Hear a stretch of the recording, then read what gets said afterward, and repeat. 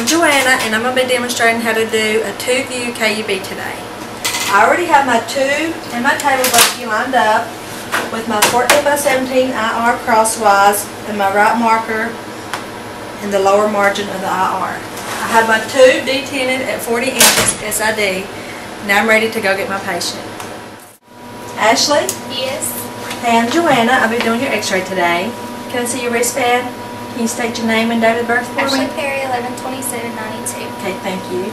Is there any chance you can be pregnant? No. So what's going on with you today? I have a kidney stone and I'm checking to see if I'm past it. So how long you had it? 2 months. Okay. Well, if you follow me, we're going to the room. Now that my patient is on the table, I'm going to make sure that their hips and shoulders are in alignment and they're straight on the table. And she looks pretty good. I'm going to have them put their arms on her chest. So now I want the bottom of my IR to be at the symphysis pubis to include all the bladder, or I can find her greater trochanter.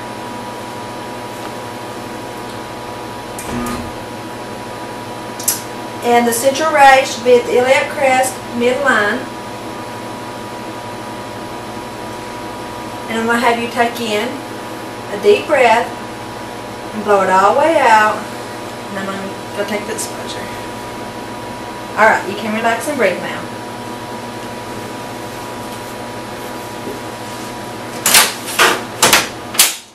Now I'm going to put in my second IR.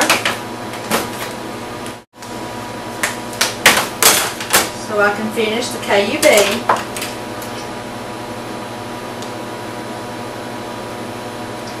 I'm going to put my marker at the top on this one so it won't be in the field of view.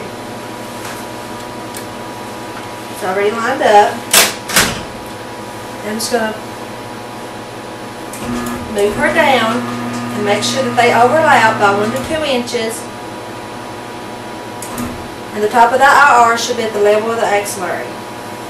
Again, I'm going to have you taking a deep breath and blow it all the way out. And I'm going to expose. You can relax and breathe now.